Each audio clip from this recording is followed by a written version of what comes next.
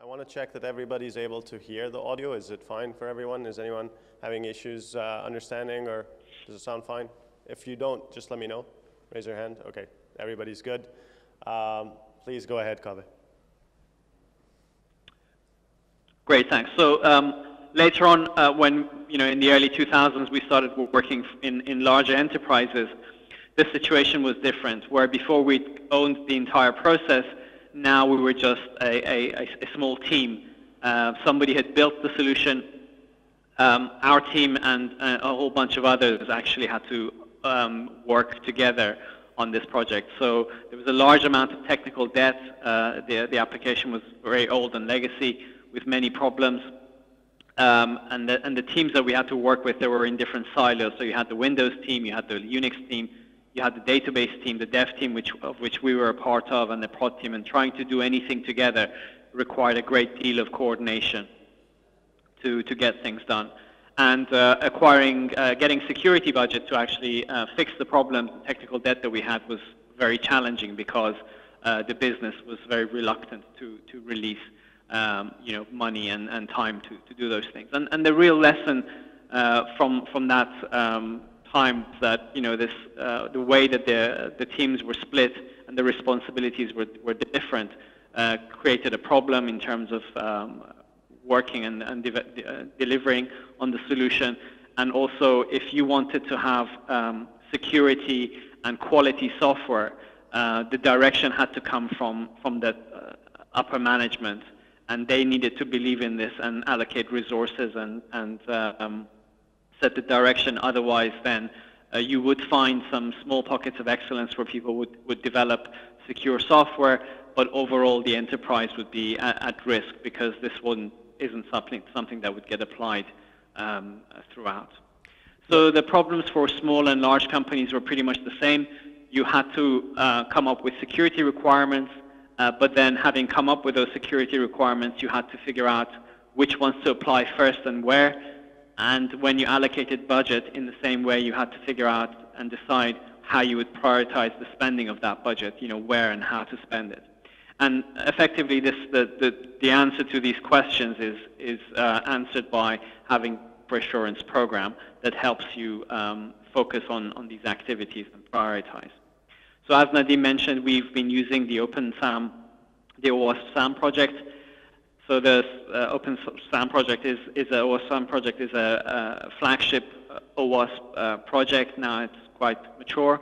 And it basically is a software assurance maturity model and a framework that helps organizations sort of formulate and implement their software security strategy. KAVEH. One of the maturity... Sorry, let me jump in here, KAVEH, and just I want to summarize the previous two slides because I think they bring out the specific issues that we've noticed in most situations where we've worked with customers.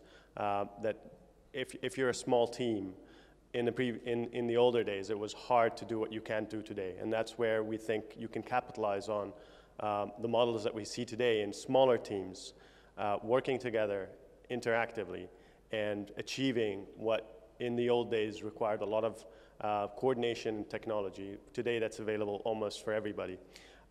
In specific, in the previous two slides, KAVEH was showing the difference between a small team that maybe didn't have the resources back in the day, and then a new enterprise level team that had a lot of resources, but they were divided up. They were siloed.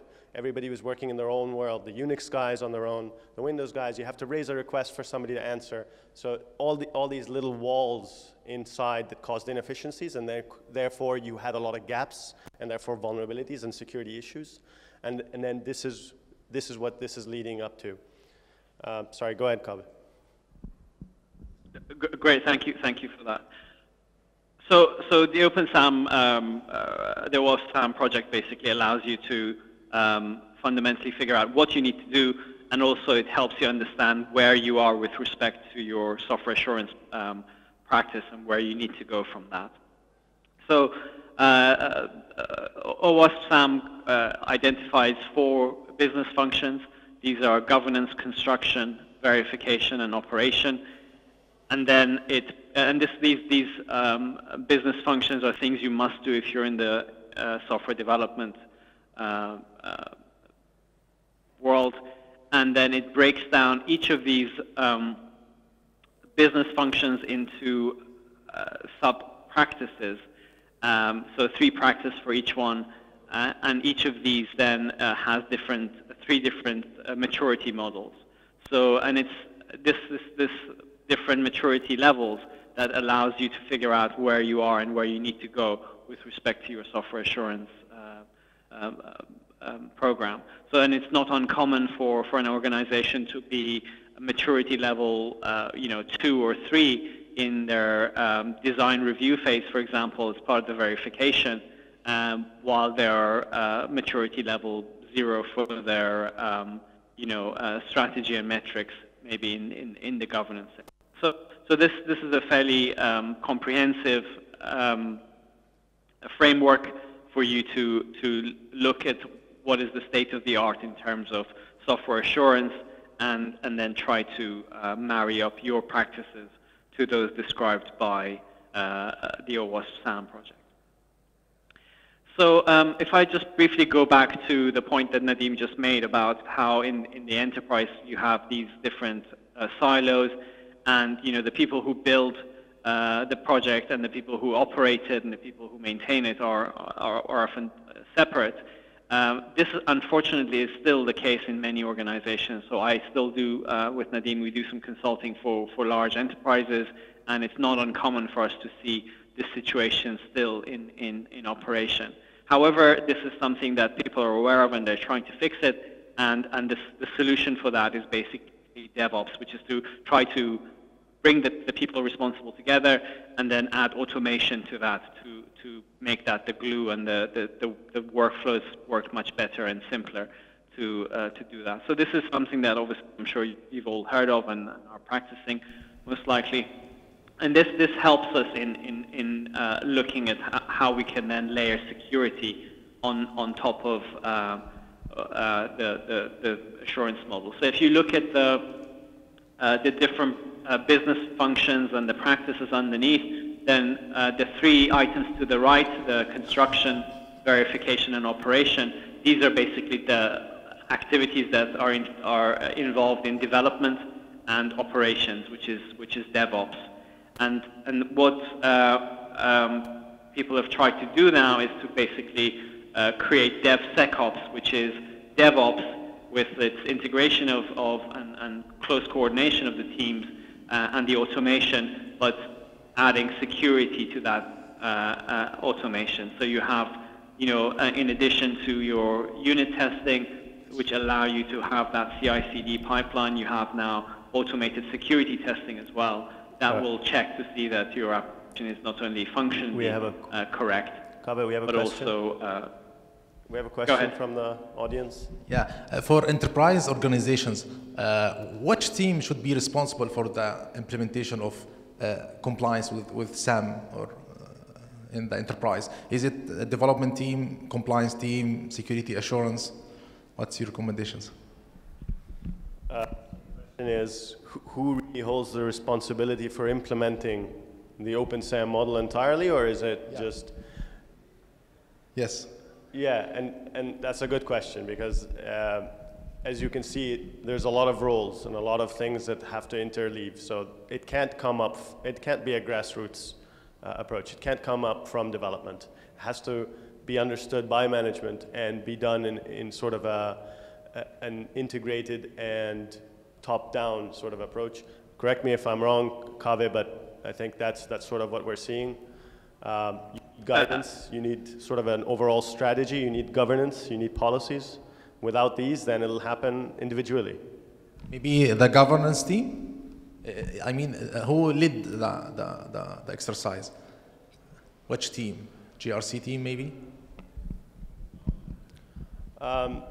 Leading the exercise, so I wouldn't say governance. It depends what the governance team does. We've noticed that in different organizations, the same role might mean different things. And it's a matter of understanding the organization and their dynamics, and then finding the key people who can help roll out the strategy. So it's not a straightforward answer, but I mean, KAVEH, if you have something to add. Yeah, I'm not sure if I heard the second question, but yeah, I think it's something that needs to be done to get software assurance to be rolled out at the organization level and not sort of at sort of these pockets of excellence. Then it needs to be done, you know, from the management need to drive it. With respect to whether governance is where you start or where you know, other places where you start your adoption of software assurance, your software assurance program, that can vary. So, for example, you might stipulate that all applications that you develop must go through static application security testing wherever that applies. And in that initial phase that you're doing this, you may not even require people to do anything with the results. All you're doing is you're getting visibility into the risk, and then you may use that visibility into the vulnerabilities that the static analysis tools identify to drive the training aspect and say, well, we've found, I don't know, 50,000 SQL injection vulnerabilities in our code. Findings, sorry, and maybe 10% of that are actual exploitable vulnerabilities. But what this suggests to us is that we need to improve our training with respect to SQL injection. So we'll roll out some training to the developers and do that. So I think the thinking needs to be done at a higher level. But in terms of how you begin your implementation and the rollout, it can happen at different layers within the business functions or the practices underneath. Does that answer your question? Yep. Thanks. Great. So, taking a step back, we were just talking about how DevSecOps then tries to layer security testing on top of your DevOps pipelines. And so, what I'd like to do, Nadim, if it's okay, I'll hand it over to you to talk this through, and then just let me know when you want me to. Yeah. Thank you. You know, go up the slides. So this is a typical sort of DevSecOps pipeline or sort of a cycle that we'll find most teams working with, and it sort of represents, you know, you have some user stories that you're going to create. So you have features or change requests or something that the business wants to do, and that's where you start the planning. I think sorry, the lighting is not making the colors look really proper. So in the middle there, that's plan, right? And let me point it out. And that's basically us collecting maybe the user experience that we want, the features that we want the system to expose for our users, and to sort of have an idea of what we will build. The next step is you throw it over to the development team. They figure out how they'll develop this. They write the code. They commit stuff into their Git repository. That kicks off maybe a build process that takes place. You end up with some binaries perhaps, or something that's ready for consumption, and that goes out to testing. Maybe you have some integration testing that's going to take place, potentially some manual user testing. One of those things will happen. Then you start the release process. If you're happy with the results, you start pushing it out to production, which means you deploy it to wherever it's going to be running. You let that sit out there for a while. People are operating or using the software. And eventually, you get some feedback. So you monitor how things are going in production, how things are running, and then you get some feedback. Now you have new features or some bugs to fix, and you start over. So what we've done is, on the next set of slides, is we try to superimpose what OpenSAMM would require you or could have as touch points when considering those different stages. So we go to the plan stage, and what does OpenSAMM tell you? OpenSAMM tells you, well, define security requirements. Now it's confusing, especially with big companies. The word requirements can mean a million things, so you have to be very careful and very specific about what you mean there. In our case, with OpenSAMM, we mean user stories or security user stories or functional requirements for security within the application. The other definition that you might end up having people mean when they say security requirements is your testing requirements. Like, what are you supposed to do? Are you supposed to run a pen test now? This is a requirement from the business for you as in security. So try to distinguish when you have these conversations with customers about which one they mean, right? In the plan phase, we mean the user stories. We mean the backlog, the items that are going to go for development to develop and which have a security aspect to them, right? Now, to build those user stories, you could first resort to maybe regulatory requirements, compliance documents to say, well, any customer data is encrypted, for example. So that's an easy requirement that you can just push into the backlog and make sure that developers know that this will happen. But then, sorry, can we go back one slide, KAVEH? But then, what if we want to systematically know if there are aspects of the system that need special care? How do we find those out? That's when you start playing the security hacker sort of pen tester role by looking at your application and trying to threat model it. You think about the components that are delivering the value of your software, and then you think about how it will fail or how it could fail, and then think about the controls that need to be in place. And then those controls are now user stories that need to end up in your backlog. And that's how you can sort of repetitively do this afterwards. So let's say this is the end of a cycle, you have some feedback. Now you can use that feedback to decide on what new controls you need. Okay, and so next we go to the code step. Traditionally, you'll have some repository where your code is being committed. I think on some of the sessions we talked earlier about static analysis tools, having coding style checkers in our IDEs while developing, so you could find the issues as you develop your code rather than wait for later. Also looking at the dependencies. So if we're using a lot of open source software, we're pulling libraries that we didn't write, just like a person was talking about earlier with the NSA tool. He says compile it so you know what's in it. The same thing goes for your own code. If you're using Maven to build your projects, you're pulling in code or you're pulling in libraries that were potentially compiled elsewhere and put there on publicly. So you would potentially, as part of your OpenSAMM strategy, have your own local repository, and only libraries that have been vetted, that have been checked for security issues, or that you built yourself are checked into that artifact library and repository. And then anybody who's developing code in your organization is pulling these dependencies from a trusted source, from a local source, rather than from outside the company. Other things like containers and images that also you might be pulling from outside. Again, think about, well, no, we should have our own local trusted repository. We use that rather than the outside stuff. Next, we go to the build step, which is where a lot of the integration of tools can be used, like the static analysis tools, like code quality checkers, SonarQube, for example. Pass and fail is not necessarily this step, but it was just a point to bring this up. When you're thinking about your pipeline, or you're thinking about you're building your product or solution, you have security policies to meet, right? We don't want to release code that has critical vulnerabilities. So a check in our pipeline might say, if SAST produces a critical vulnerability, says there is a critical vulnerability in my code, then break the build now. Don't even go to integration testing. Don't go to pre-releasing and all that. Send it back to development. They have to fix it. Then we run the process over and over. So you want to fail fast, fail early, shifting left, right? The other things you might think about is, well, we had like 100 user stories that were compliance-based.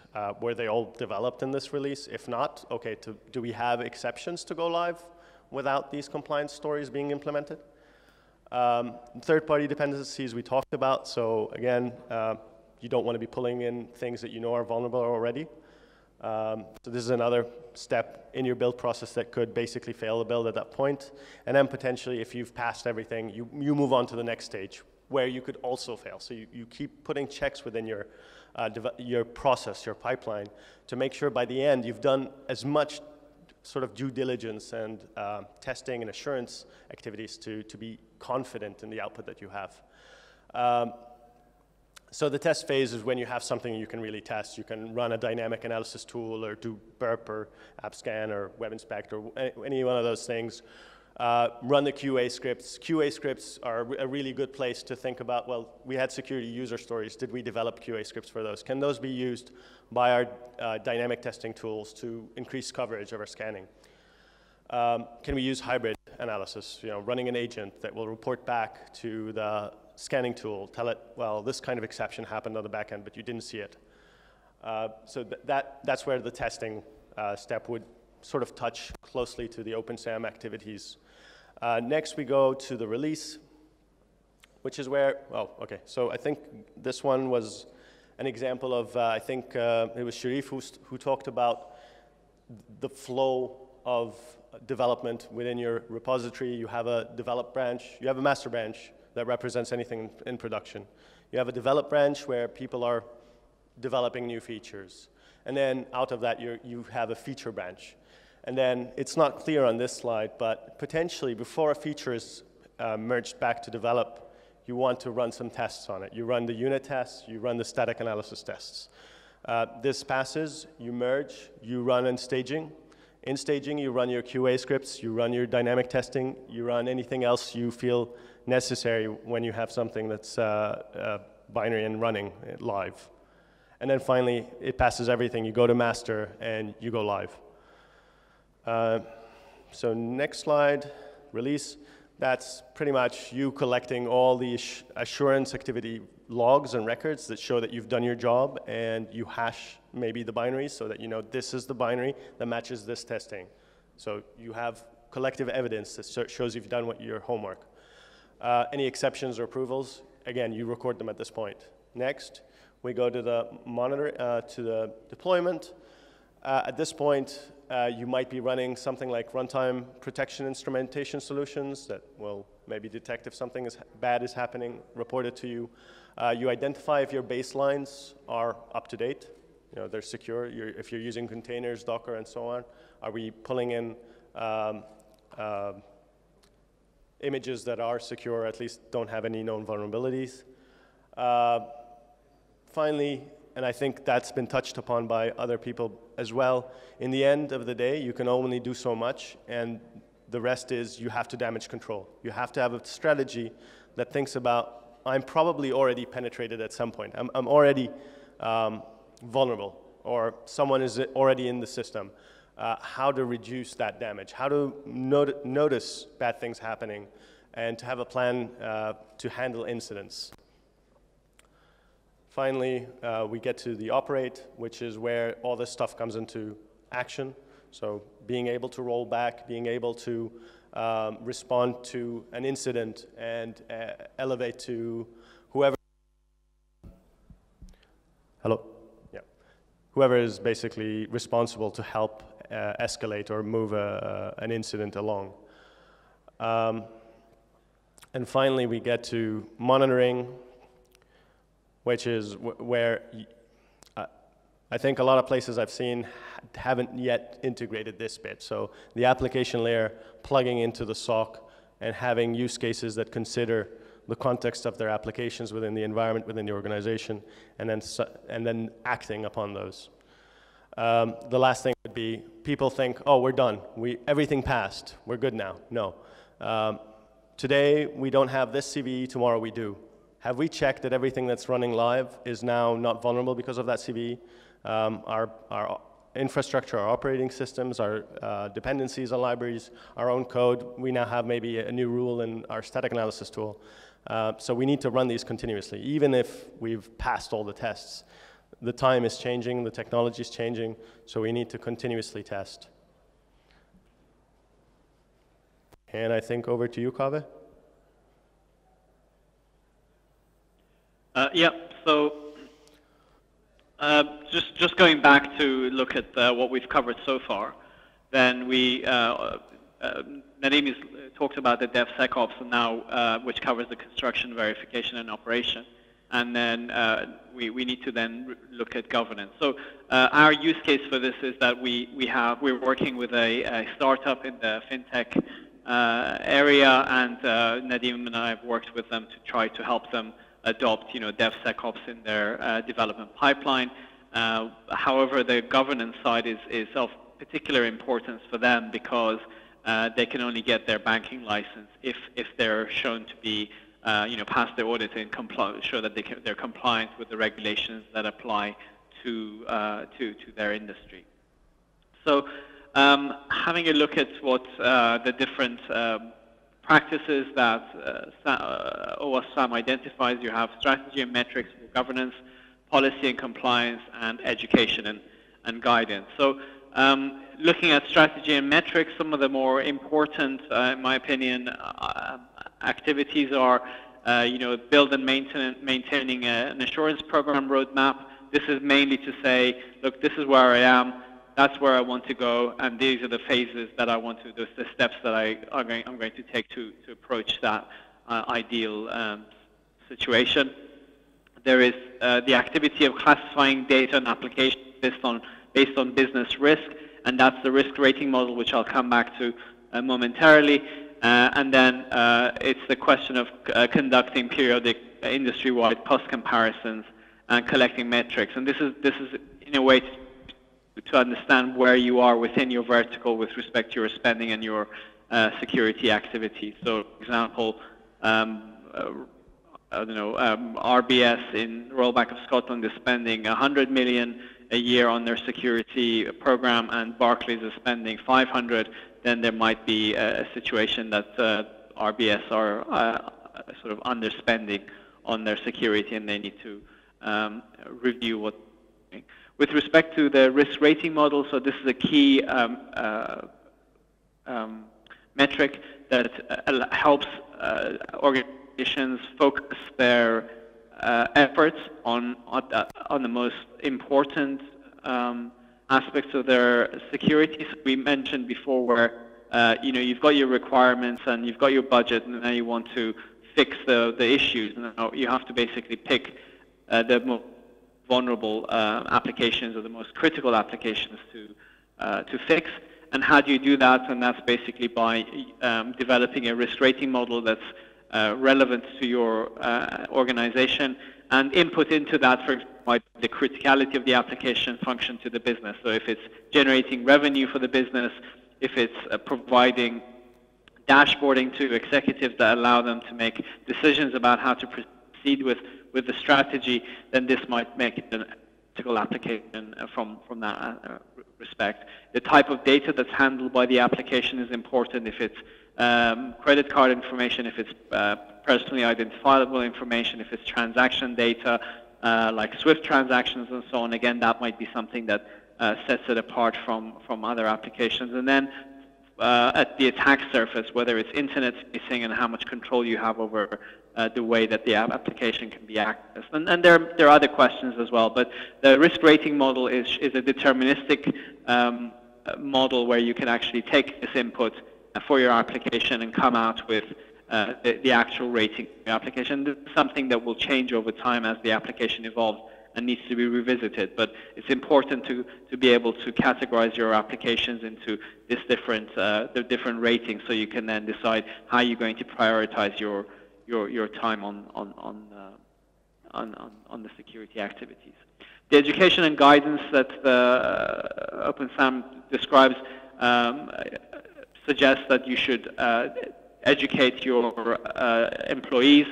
The ideal situation is to do security training based on their roles, and so you will train the developers differently to from a security perspective to the QA testers, to the architect, and so on. And there is a variety of vendors who provide this kind of role-based security training. So you have structured computer-based training, you have instructor-led ones, gamified training, or certifications that your employees can apply for and maybe be by the organization so that they can prove that they are qualified and not carry out the tasks that they need to do. So then there's the guidance. So this is where the organization comes up with policies, standards, procedures, and guidelines. Now, in this regard, policies are important because they're high-level directions about how the organization wants to approach their security goals. I've been to places where organizations spend a lot of time in coming up with very specific standards, procedures, and guidelines about which, for example, which encryption algorithms you can use, which kind of hashing algorithms are good, specific guidelines for logging in C++ or in Java, etc. And in my experience, what I've seen is that while these begin as very relevant and good documents, it's very hard to keep these up to date, and they very quickly become outdated and basically no longer relevant. So another approach that might be worth following is to try to invest in tooling that enforce and implements and validates the adherence to industry standards. Now, they might be not as stringent as you want, but they are likely to be more, remain more up to date and valid.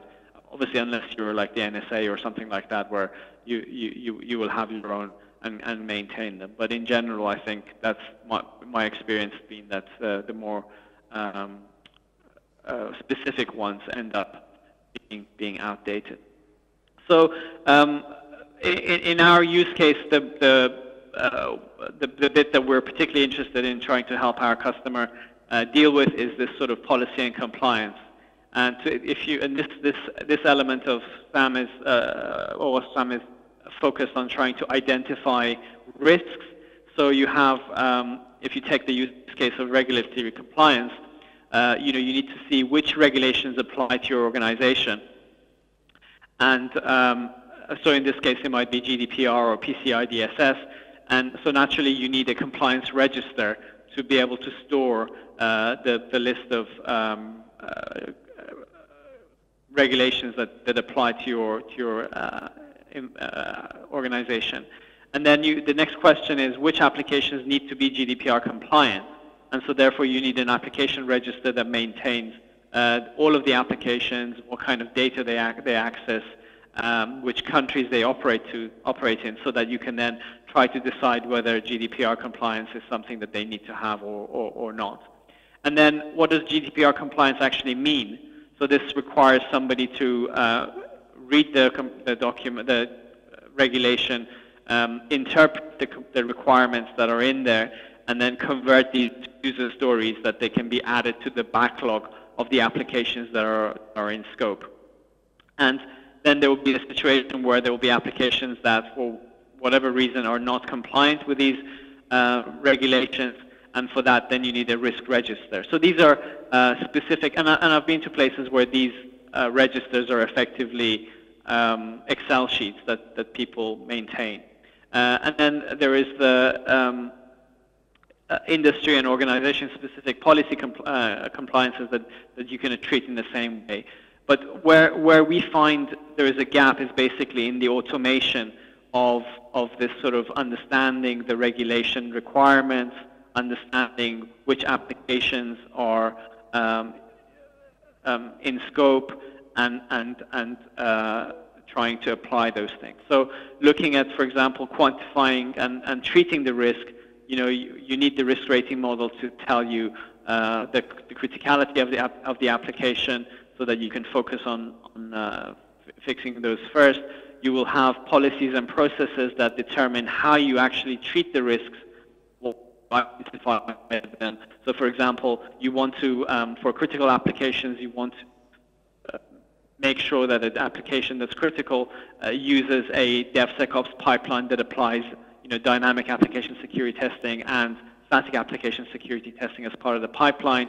And your policy is that we will not go to production if we've got any critical vulnerabilities identified by these testing tools. And then, obviously, then you still want to register these in the risk register if the policies are violated and for some reason you're not able to mitigate the risk.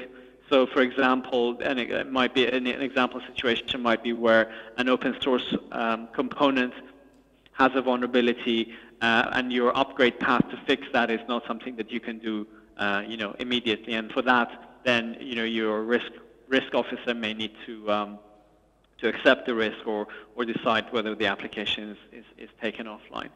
So the automation gap from our perspective is that, especially around policy and compliance, most of these requirements are often expressed in documents. And the awareness of the process and the requirements is then quite poor, and the adherence is equally poor. So I've been to places where they've had very robust and comprehensive policies and compliance requirements. And what this has meant has been days and weeks of consultants arranging meetings with development teams in different regions, where they read the documents to them, they explain to them what the processes are and what they need to do so that they can actually do that. And then as soon as this documents change, then this process needs to be repeated. So our goal basically is to try to automate this. What we've looked at is try to use these low-code application platforms to create the compliance, application risk, and data register, so you can create forms and backing stores for these items quite easily in these low-code application platforms. We want to distill the regulatory requirements into user stories that we can then automatically add to the backlog of the applications that are in scope, and try to automate the processes using workflows and rule engines, and integrate those into the governance, those governance touch points into the DevSecOps activities. So we're at a fairly early stage of doing this. So we're prototyping the basic workflows. We're using GDPR as an initial compliance regulation to try to map the user stories. And these user stories may be common across different regulations. You know, how you treat data at rest or data in transit is a user story that might be a requirement from multiple regulations. So it's not something that it just expands. And then finally, we're evaluating these low-code platforms to see which of these allow us to capture the workflows and do the integrations with the DevSecOps pipeline in the most natural way. Let me just play a brief video of how we're hoping that this will work, and then just open up the. So KAVEH, let me just re-emphasize that last bit. What we hope to do is together to sort of start an OWASP project where we take the OpenSAMM and we make it easier for companies to adopt. Right now it's basically read the standard or read the framework, and then you're on your way. You start figuring out how you'll do it. But in a lot of places where we've gone, it's almost just a place that's starting up and they need to implement it. And it's almost going to always be the same pattern of a few things that you need to have already set up, like a data register that says, well, these are the data types that we use customer information, so on. You need to have an application register. So these things are pretty basic. You don't really need to wait and do it or design it differently for different customers, and that's what we hope we can achieve using those low-code platforms that KAVEH just mentioned, systems that basically are workflow designing tools that you can just design the workflow in and say, here, start, and you're on your way.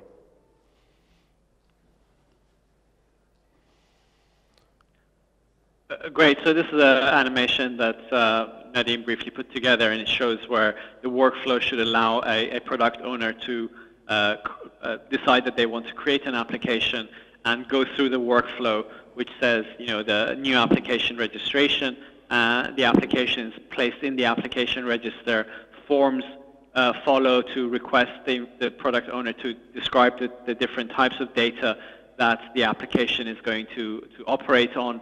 The data protection officer will then review these and assign tags that, such as PII, personally identified information, which will then determine which regulations apply to this application. We're actually thinking of doing this in a slightly different way to the animation, but it demonstrates the idea. And then once it identifies the different compliance user stories that apply to this particular application, these are then integrated automatically and pushed into the backlog of the application. And these backlog items will have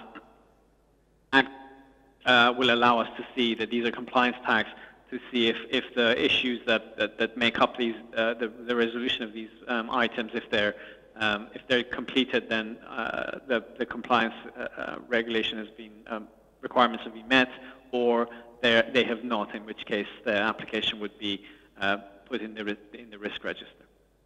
So there is some manual steps involved. The interpretation of a particular user story and the mapping of that into sub issues or tasks that need to be done in the application is something that again needs to be handled in the sprint planning sessions.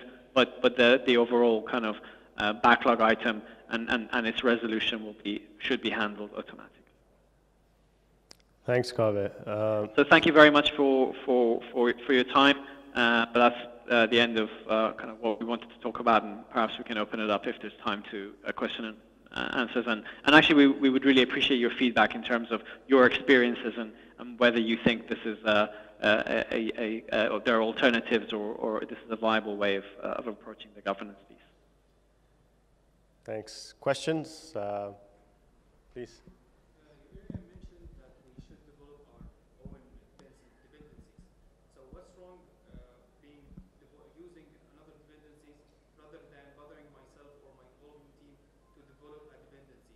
Okay,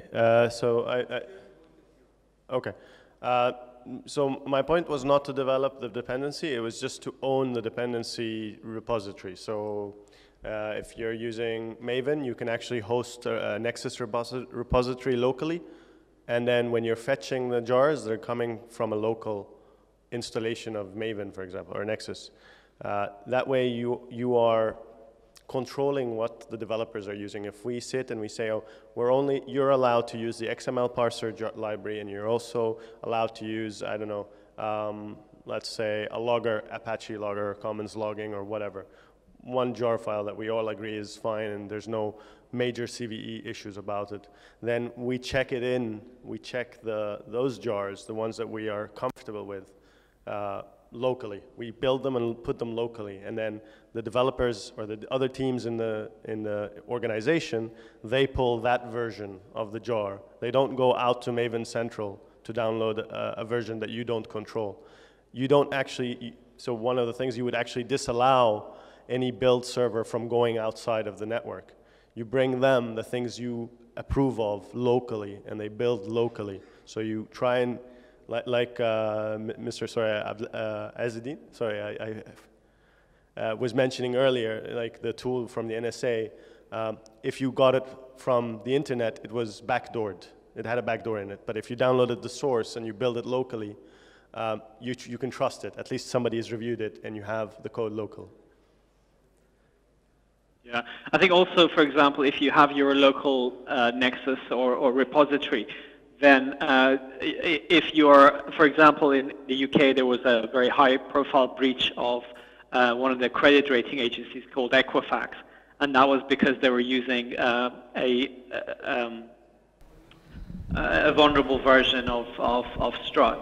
Now, the discovery process of trying to understand whether once the CVE is made public, the discovery of whether you have a dependency on struts, then it can be one of going to every development team and asking, are you using struts in your application? Is it this version? Which can be a very time-consuming and problematic process, versus going to your Nexus repository or your Artifactory and looking to see if there is any footprint of that particular version of struts in there, and then you immediately know that your enterprise is exposed without having to go to each individual team to understand whether that's. Now, of course, you still have some further discovery to do, but you have an immediate answer without having to go and look at things and ask lots of different teams for answers they may not be able to give you immediately. Thank you. Any other questions?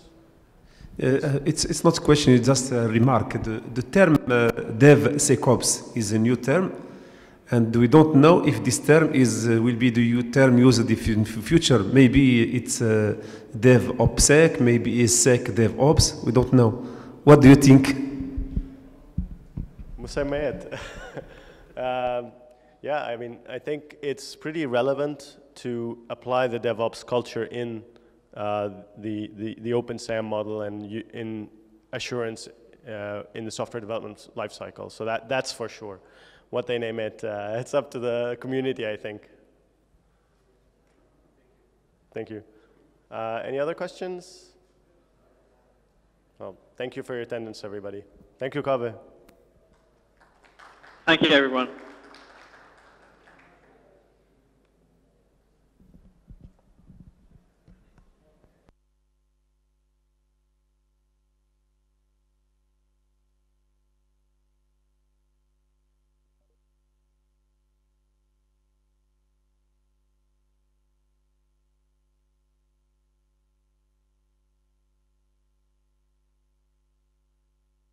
aware in GDPR ده ايه?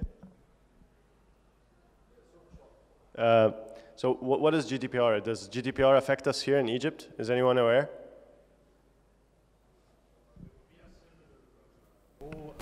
Regulation similar to GDPR it will be applied in Egypt. And I mean, is GDPR even relevant to us? From what I understand, like if you're working in an organization, maybe this organization has like other maybe branches in Europe or something, probably you will be affected by GDPR. Absolutely.